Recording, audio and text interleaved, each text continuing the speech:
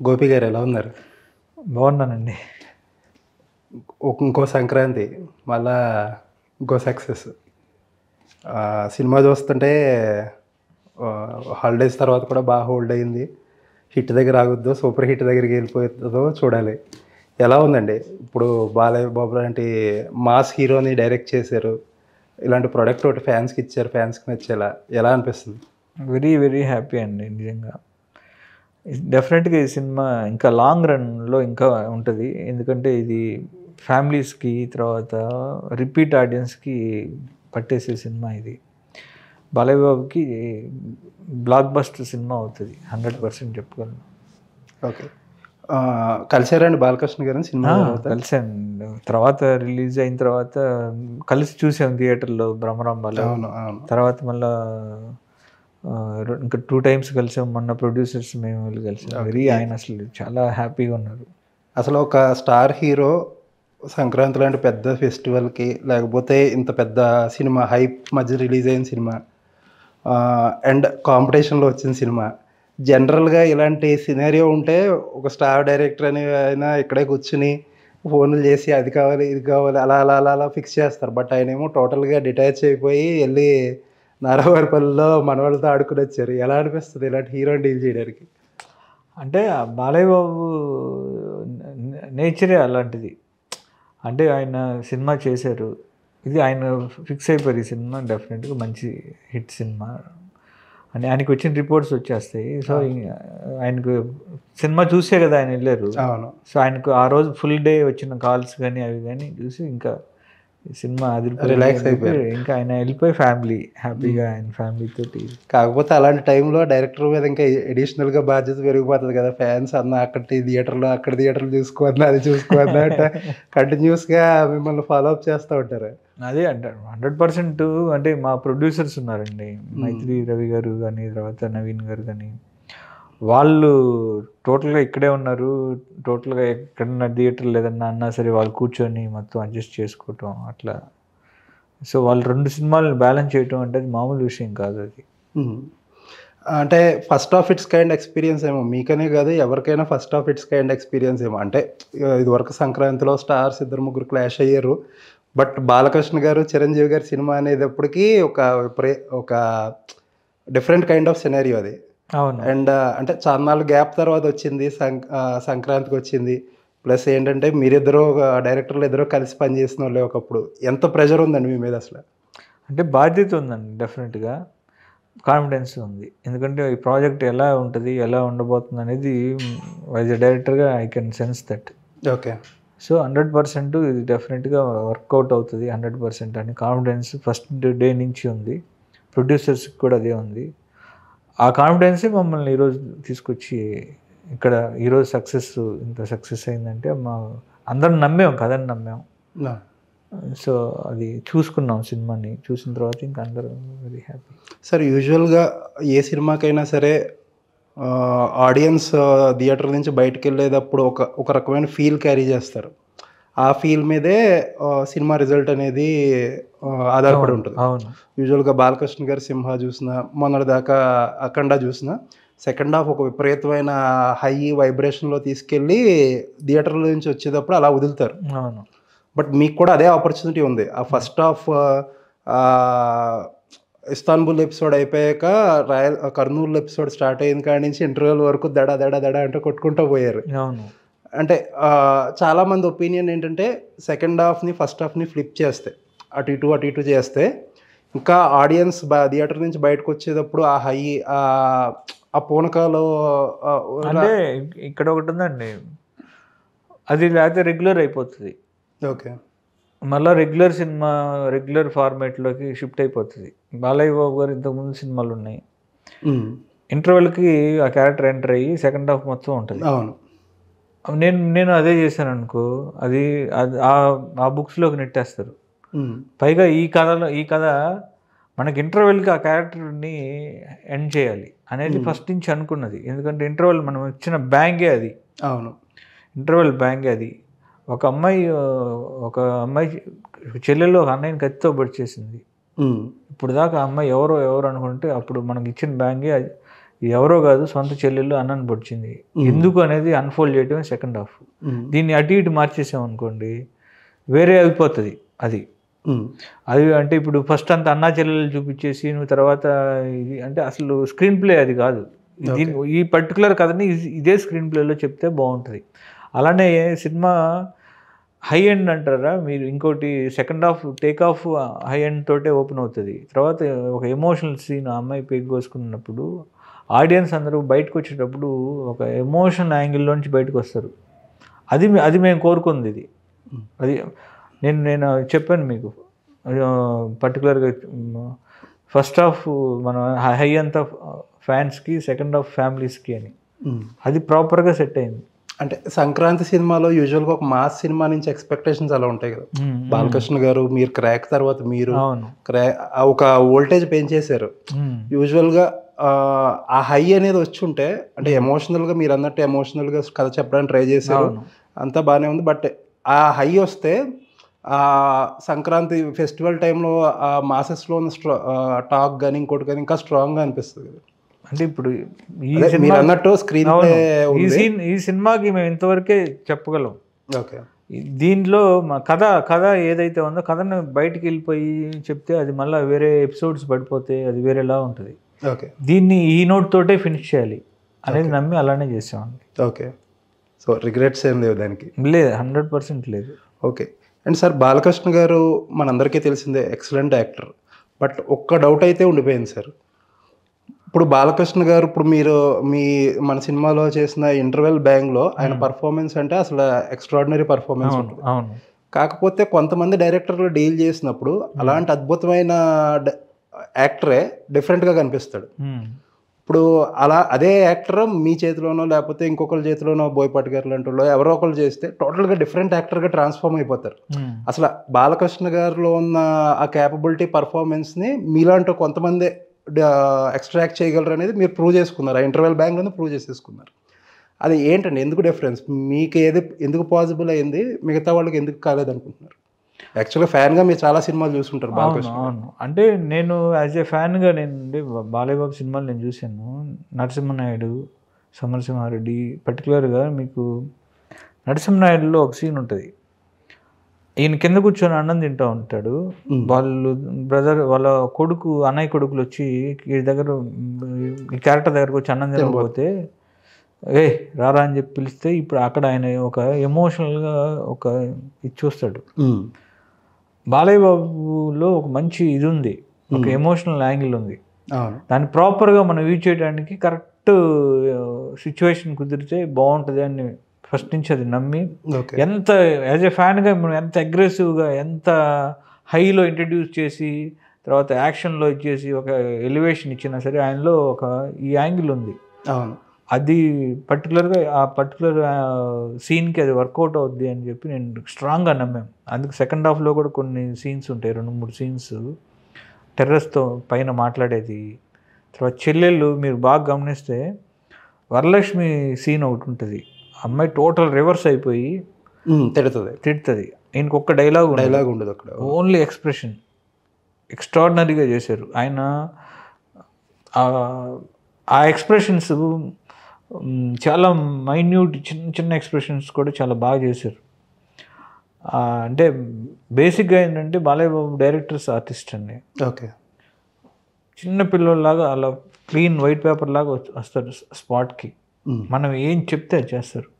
చిన్న ఎక్స్ప్రెషన్ అడిగినా చేస్తారు. ఇది ఇది ఇది అది అట్లా ఆయనలో ఉన్న ఆ పర్టికులర్ యాంగిల్ బయటికి తీసుకుంటే ఇంకా బాగుంటుంది, కథ కూడా అది కోరుకుంటుంది అని చెప్పి చేశాను. షూట్ చేసేటప్పుడే నాకు అనిపించింది, వెళ్ళి బెంచ్ మీద కూర్చొని చెల్లెల్ని చూసేది ఎక్స్ట్రాడినరీగా. ఒక రకమైన లుక్ ఇస్తారా? అవును. తర్వాత సిగార్ కాల్చేసి అసలు అండ్ ఆ వేవ్ లెంత్ ఎలా కుదిరిందండి మీకు బాలయ్య బాబుకి? అంటే కొంతమంది డైరెక్టర్ల ఆఫ్ ది రికార్డ్ ఏం చెప్తారంటే ఆయనతో ఆ వేవ్ లెంత్ కుదరలేదు మాకు, ఆయనకి చెప్పి చేయించుకోవడానికి ఇంకో రకరకాలుగా మాట్లాడతారు. బట్ మీరు ఎలా మ్యాచ్ చేయగలిగారు? బేసిక్గా నేను బాలయ్య బాబు అంటే నాకు విపరీతమైన ఇష్టం. సో ఆయన నేను ఎలా కావాలనుకుంటున్నాను, ఆయన ఎలా చూడాలనుకుంటున్నాను. వేవ్ లెంత్ అనేది నాకు అన్స్టాపబుల్ దగ్గర నుంచి కుదిరింది. ఓకే. నాకు షూటింగ్ బిఫోర్ అన్స్టాపబుల్కి వెళ్ళాను నేను, రవితేజ గారు. అవును, అవును. సో అక్కడ బాలయ్య బాబుకి నేనేంటో కొంచెం తెలిసింది, ఆయనకి తర్వాత ఆయనతోటి ఫ్రీక్వెన్సీ నాకు సెట్ అయింది అక్కడ. ఓకే. ఇది రవితేజ గారు మేము చేసింది. అవునవును. ఆ ఫ్రీక్వెన్సీ సెట్ అయింది, అదే వైబ్ అలా కంటిన్యూ అవుతూ ఉంది. నేను షూటింగ్ స్పాట్లోకి వచ్చినప్పుడు కూడా అదే వైబ్ అలానే ఉండేది. ఆయన క్యారెక్టర్ని తీసుకున్నది కానీ నాకు ఏ రోజు కూడా నేను ఏది ఎస్టేట్ చేయలేదు.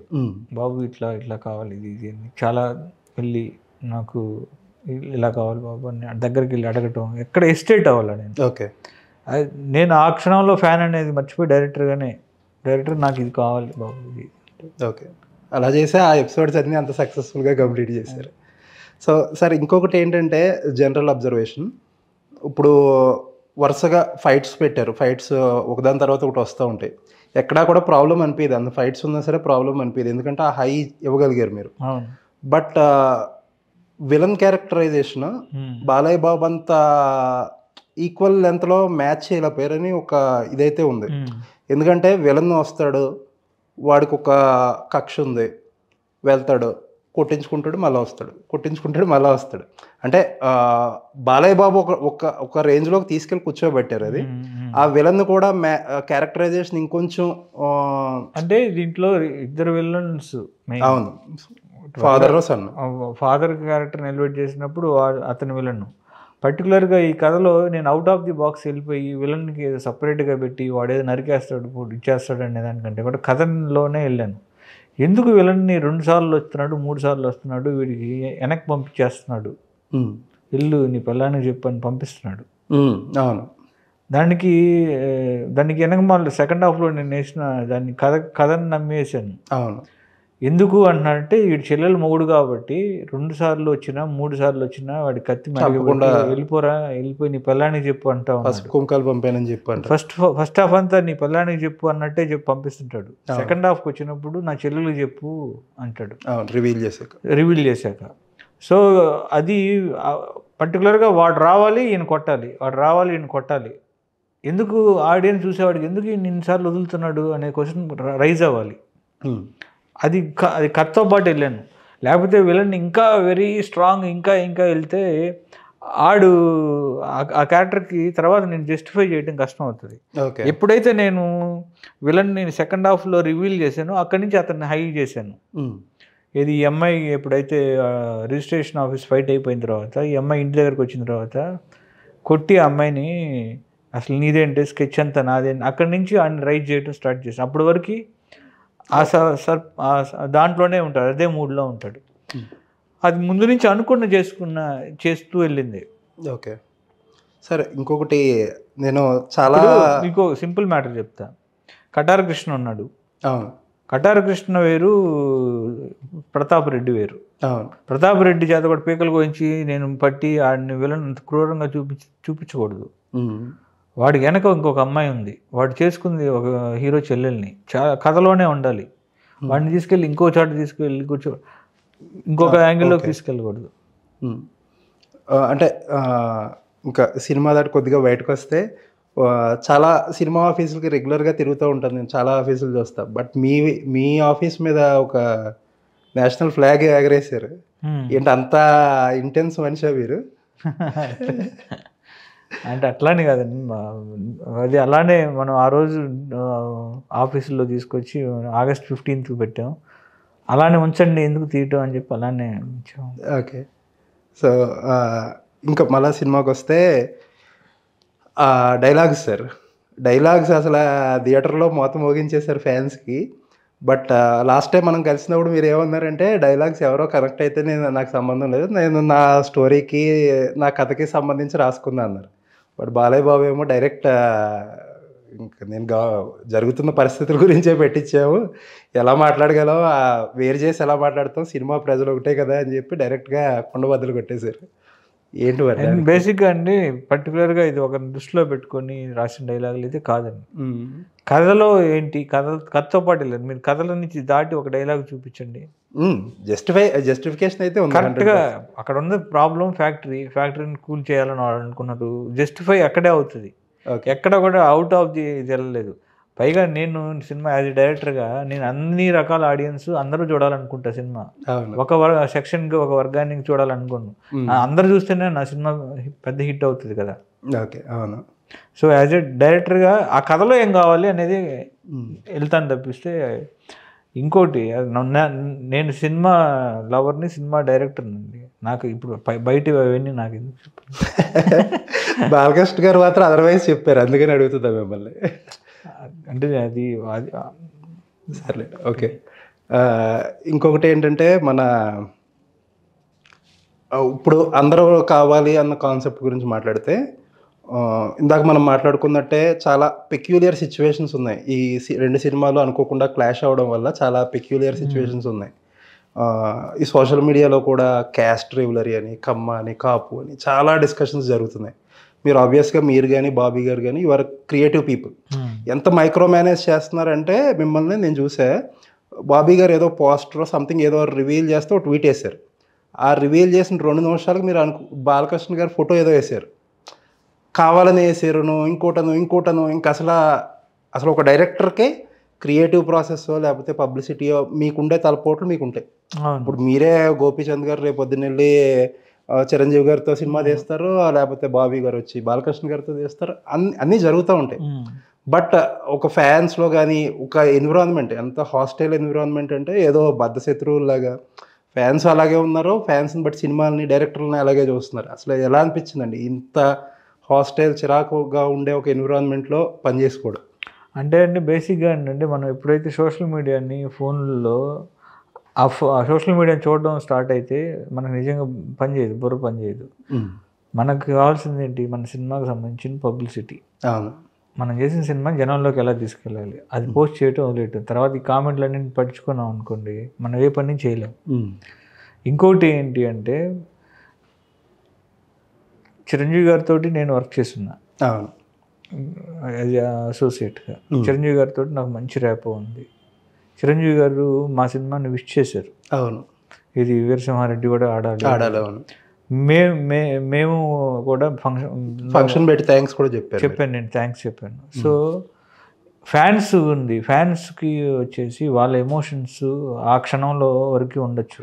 ఇది ఈ సంక్రాంతికి 2 సినిమాలు వస్తున్నాయి అని చెప్పి వాళ్ళు ప్రతి ఒక్కరి చేతిలోనూ ఇప్పుడు ఒక మొబైల్, ఒక సోషల్ మీడియా ఉందండి. వాళ్ళు ఇష్టం వచ్చినట్టు పెట్టేసేస్తే అది అవతల హర్ట్ అవుతుంది అనేది వాళ్ళకి ఆలోచించట్లా. యాజ్ ఏ క్రియేటివ్ దాంట్లో ఉన్నప్పుడు మేము చేసిన సినిమాని పబ్లిసిటీ చేసుకోవాలి అనే దాంట్లోనే ఉంటుంది తప్పితే అటు నుంచో లేకపోతే ఇటు నుంచో ఒకే టైంలో వేయాలో లేకపోతే ఇవన్నీ అసలు లేవు, ఉండవు. సేమ్ బ్యానర్, పైగా ఒకే బ్యానర్ నుంచి వస్తున్నాయి. నష్టం చేయాలనుకోరు సినిమా. 2 సినిమాలు పబ్లిసిటీ సైడ్ అలానే వెళ్దాం అనుకుంటారు. లేకపోతే ఒక పర్టికులర్ రెండింటికి ఒక టీంలు ఉంటాయి. సో ఎక్కడ ఇది లేదు ఇండస్ట్రీలో. మా మధ్య లేవండి ఇది. ఫ్యాన్ గ్రూప్స్లోనో ఎక్కడో కొంచెం వాళ్ళ దగ్గర ఉంటాయేమో కానీ ఇక్కడ ఉండదు. సరే, ఇంకొకటి ఫ్యాన్స్ నుంచి చిన్న అబ్జర్వేషన్, కంప్లైంట్ అబ్జర్వేషన్ మీరే చెప్పండి. ఫస్ట్ బాలకృష్ణ గారి ఎంట్రన్స్ మోటార్ బోట్లో ఎంట్రన్స్ ఉంటుంది. ఆ బాలకృష్ణ గారు స్టైలింగ్ అని చాలా ఎక్సలెంట్గా ఉంటుంది. నెక్స్ట్ బ్లాక్ డ్రెస్ది వస్తుంది, అది ఎక్సలెంట్గా ఉంటుంది. నెక్స్ట్ వైట్ డ్రెస్లో చూపించారు, వైట్ అండ్ వైట్లో ఇంకా ఆబ్వియస్గా బాలకృష్ణ గారి ట్రేడ్ మార్క్ అది కూడా బాగా చూపించారు. బట్ ఆ తర్వాత లుక్లో అంటే సెకండ్ బాలకృష్ణ, యంగ్ బాలకృష్ణ లుక్లో కొంచెం డిఫరెన్స్ వచ్చింది. బాగా లూజ్ డ్రెస్లు వేసి ఎక్కడండి అదే ఈ తర్వాత సెకండ్ హాఫ్లో లాస్ట్లో బాలకృష్ణ గారిది ఆ లుక్లో మీ దగ్గర రాలేదు ఫీడ్బ్యాక్? లుక్ ఏంటో అంటే మీరు సెట్ చేసిన స్టాండర్డ్స్లో లేదు అని కొంతమంది ఫీడ్బ్యాక్ చెప్పారు. అట్లేం లేదండి, మొత్తం టోటల్గా ఈ లుక్కే మంచి ఇది వచ్చింది. బట్ స్టిల్ ఆ ఫస్ట్ లుక్ కూడా ఫస్ట్లో నేను చెప్పినట్టు ఆ క్రూజ్ ఫైట్లో కానీ లేకపోతే చాలా బాగా కుదిరింది. బట్ కొంతమంది ఏదో ఇలా చెప్పారు. But that's okay. ఇంకా ఏంటి సార్ ఈ శృతి హాసన్ గారు, వరలక్ష్మి గారు అదో సెంటిమెంటా? సెంటిమెంట్ ఏం కాదు. ఇప్పుడు నేను 3వ సినిమా చేశాను శృతి హాసన్తో, బలుపు తర్వాత క్రాక్ తర్వాత ఇది.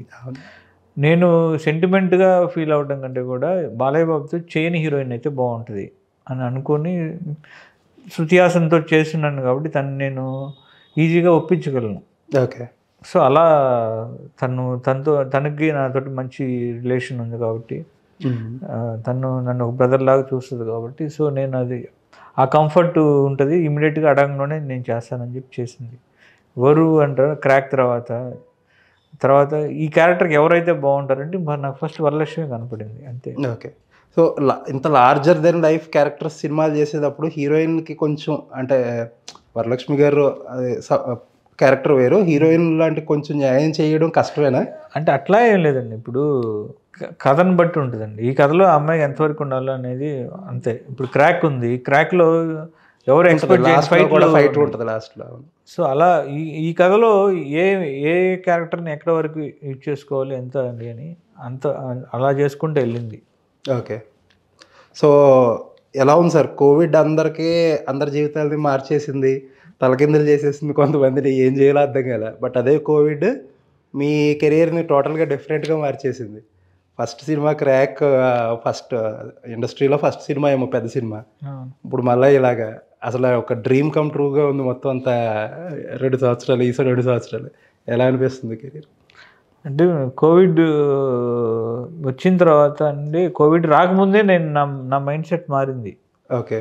క్రాక్ స్టార్టింగ్ కోవిడ్కి ముందే నేను స్టార్ట్ చేశాను.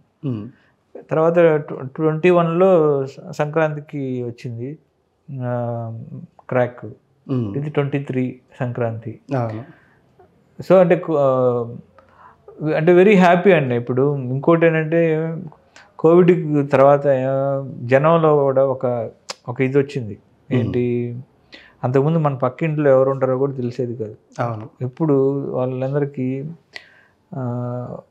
మన సరౌండింగ్స్ బాగుండాలి అనేది ఒకటి, సేవింగ్స్ అనేది మీద ఎక్కువ కాన్సన్ట్రేషన్ వచ్చింది. ఎందుకంటే కోవిడ్ టైంలో సడన్గా ఒక 7 నెలలు ఎలాంటి ఇన్కమ్ లేకపోతే సేవింగ్స్ కావాలి లైఫ్కి అనేది 100 మందిలో వచ్చింది. అలానే మూవీస్ వైపు వచ్చినప్పుడు కంటెంట్ కొత్తది ఉంటే బాగుంటుంది.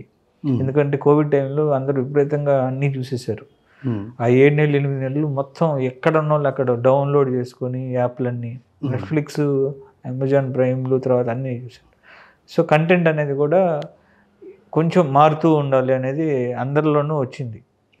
బట్ ఏదొచ్చినా సరే థియేట్రికల్ ఎక్స్పీరియన్స్ అనేది ఎప్పుడు ఉండేది అనేది ప్రూవ్ అయింది. అవును, క్రాక్తో ప్రూవ్ చేశారు, ఇప్పుడు వాళ్ళ సంక్రాంతికి ప్రూవ్ అయింది.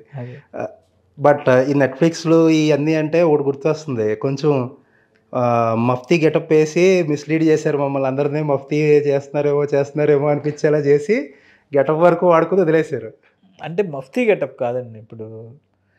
ఇప్పుడు రజనీకాంత్ గారు కాలాగాలో వేశారు, ఇదే బ్లాక్ షర్ట్. సర్కార్లో మన అమితాబ్ బచ్చన్ గారు వేశారు. ఓకే. ఎందుకు మఫ్తీ అని అన్నారు, సర్కార్ అనలేదు, లేకపోతే ఇంకోటి కాలా అని ఎందుకు అనలేదు? ఇంతకుముందు బాలకృష్ణ గారు ఎప్పుడు వేయని గెటప్ ఇది. ఓకే. పైగా ఈ కథలో మేము చివరిలో ఒక డైలాగ్ కూడా చెప్పాం, అది ముందు నుంచి అనుకున్నదే, ఎందుకు బ్లాక్ వేయాలనేది.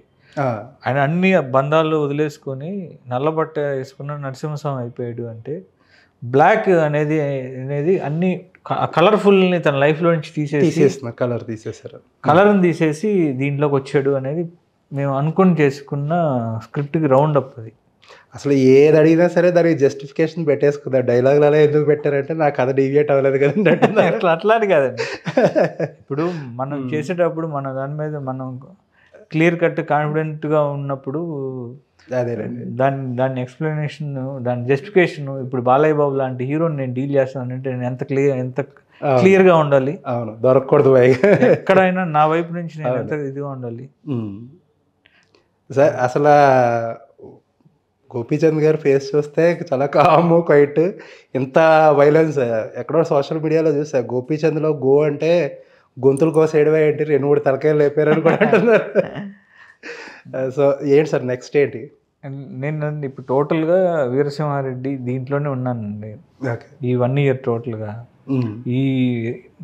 అంటే నేను దీన్ని ఒక బాధ్యతలాగా తీసుకొని చేసిన సినిమా. నాకు వచ్చిన ఆపర్చునిటీ, నాకు ఒక పెద్ద హీరోతోటి చేసే అవకాశం నాకు. అంటే ఇప్పుడు ఇంకొక లీగ్ హీరోతోటి ఒక మార్కెట్ పెరిగిన దీంతో. సో అప్పుడు నేను ప్రూవ్ చేసుకోవాలి అని చేసిన టోటల్గా ఒక సినిమా. దీని మీద నేను పెట్టిన ఎఫర్ట్ నాకు తెలుసు. ఓకే. సో ఈ 1 year టోటల్గా అంటే నాకు ఒక పెద్ద హీరోని నా చేతికి ఇస్తే నేను ఎలా చూపిస్తాను అనేది ప్రూవ్ చేసిన సినిమా ఇది. ఓకే. అంటే ఎలా గోపి ఎలా ప్రజెంట్ చేస్తాడు, ఎలా హ్యాండిల్ చేస్తాడు అని. ఓకే. సో నేను ఇంకా చాలామంది హీరోలతో చేయాలి, నేను వాళ్ళని ఎలా చూడాలనుకుంటున్నాను అనేది నేను ప్రజెంట్ చేయాలి. ఓకే. డెఫినెట్గా నేను ఇన్ ఫ్యూచర్లో అందరూ అతో చేస్తాను. ఇప్పుడు నేను ఈ 1 year దీంట్లో ఉన్నాను, ఫ్యామిలీతో కొంచెం టైం స్పెండ్ చేసి మళ్ళీ ఒక 1 monthలో మళ్ళీ లీగ్ మారే హీరోతో కథ 100% అండి. ఒక స్టెప్ ఎక్కుతూనే వెళ్ళాలి కదా. అవును. కథ రెడీగా ఉంది సార్. ఇప్పుడు మళ్ళీ ఐడియాస్ రెడీగా ఉన్నాయండి. ఓకే. డెఫినెట్గా ఈ కొడితే మాసే మాస్ బాగా ఎక్కేసింది. Okay sir, thanks for your time. Best wishes from మిర్చినేన్. Hopefully cinema ఇక్కడతో ఆగకుండా ఇంకా అలా నెక్స్ట్ పెద్ద రేంజ్కి వెళ్ళాలని కోరుకుంటున్నాను. Thank you very much.